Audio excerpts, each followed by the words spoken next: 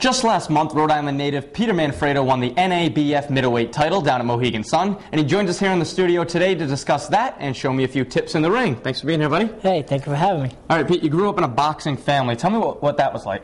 It was tough. You know, as soon as I came out of my mother, I had boxing gloves on, and you know, it's something that my father had really wanted me to do when I was growing up, and you know, I took to it. You know, I got in the ring at a young age. I had my first fight at 7 years old. And it was interesting, you know, but it was fun at the same time. But I heard right after school you used to head right over to the gym. Yeah, right after school. No after school recess and not with the friends hanging out on the street or nothing. I was right in the gym. You know, it was all serious, and you know, it made me the man I am today.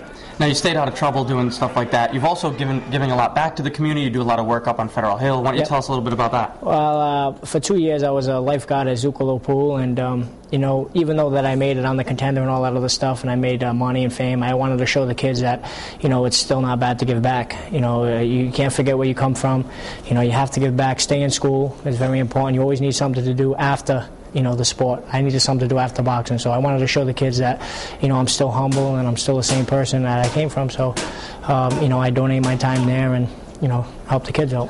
Big fight last time. You won the NABF title against your heavily tattooed opponent. What was that like? Especially being so close to home, right? You get a lot of Rhode Islanders support down there? Yeah, I got a lot of support. It was nice. You know, I haven't fought home in over a year. You know, and to be back in the mix at middleweight, you know, to fight for another title again in the top 10 in the world, you know, it was a big opportunity for me. And, you know, I fought the heavily tattooed Matt Vander, and he actually got all his tattoos. Every time he wins a fight, he gets a tattoo. So he had. So no tattoos after you got the best of him. So I tattooed him this time. All right, my man. But we couldn't make sure he couldn't get any more because he had enough. And we got to win. We got back in the top 10 in the world, and hopefully we got bigger fights in the future. Any word yet on what's going to be your next bout? I know that takes a while to get all the. Yeah, they're talking about either April or May for maybe a world title. Who knows? Possible. But we just want to stay busy, keep winning, and hopefully acquire that dream of being a world champion and bring something back to Providence. All right, in prep for a world title, you're going to show a guy that's wearing makeup right now a couple of tips here. Okay, cool. Cool.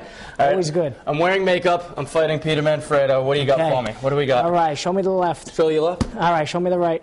All right, left, right. Both left, right? Together. Beautiful. Is that any good? Would you be frightened of me, seriously, if we got in the ring together? To be serious, no. No. Not bad for a guy who wears makeup, though, I gotta say. If you did hit me with a punch, would you kill me? I would probably want to kill you, but I hurt you a little bit. Thanks for being here, buddy. Good stuff. Guys, for Peter's bio and his fighting resume, head over to the website right now, foxprovidence.com.